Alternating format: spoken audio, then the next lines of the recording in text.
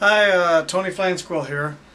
Some of you on Facebook may have seen that I've been working on a Baritone Telecaster project for some time. It's still not completed, but I thought I'd just kind of share with you a little bit progress so far. Originally I got this neck from Ken Wormuth. Used to be my employer when I worked at Wormuth Guitar Products for about a year. He gave me this Baritone Telecaster neck, and I since then had it fretted with Dunlop 6100 size fret wire. Got the guitar body from Guitar Fetish, routed out the traditional Telecaster single coil pickup area for a full-size humbucker. Currently there's a DiMarzio D-Sonic in there, standard space, not F space, because this is not a trim equipped guitar. This pickup's only temporary. This is going to be kind of a different animal. I'm eventually going to be having a good friend custom wind me a very low output pickup with some characteristics similar of a Filtertron that you would see in some of the older Gretches, and a PAF that you would see in some of the vintage Les Pauls. Much cleaner, lower output, not as distortion-y of a sounding pickup. And I'll have a traditional, more Telecaster pickup in the neck here.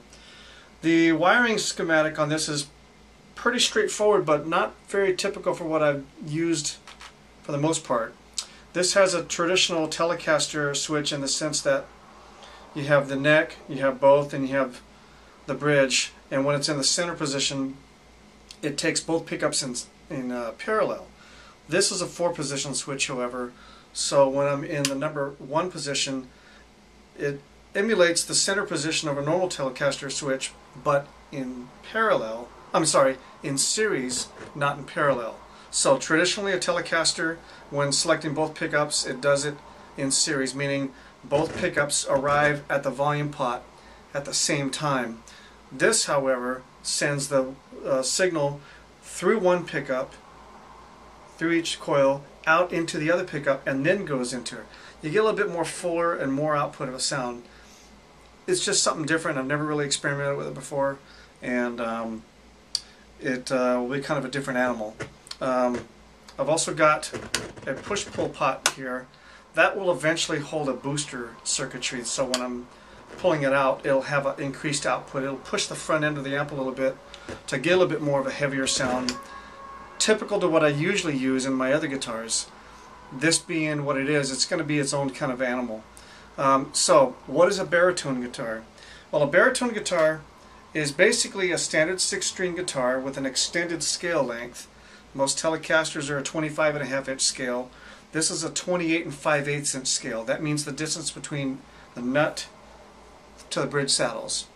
What that enables you to do is utilize higher string tension for lower tuning. So using a more vintage preset on a Fender Tweed Bassman, this is what it sounds like with this. Again, not the end result pickup that I will normally be using, but you get the idea.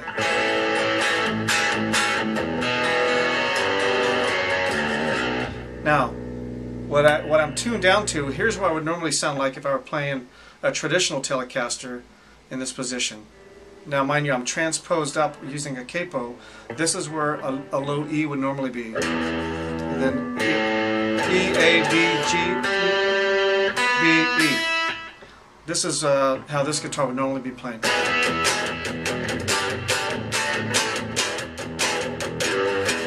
Now, if I remove the capo and do that open down here,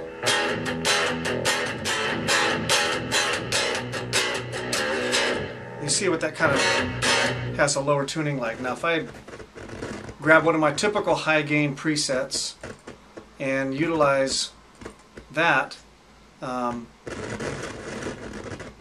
this is what it sounds like. Similar to my 7-string, minus the high E.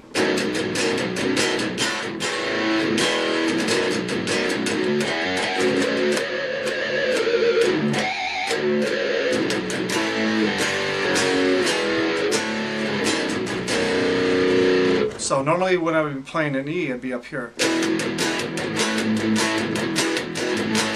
Just playing an E and an A chord. If I play it down here like I normally would on that guitar, it's at a lower tune.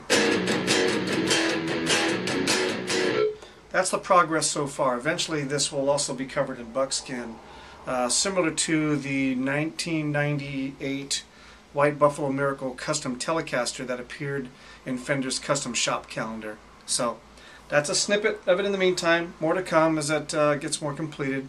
It'll have its own quirkiness and be a different animal. And the whole reason is just to force me to play and write differently, to inspire new ideas outside of what I normally would do in my normal heavy rock context. So hope you enjoy. Thanks for watching.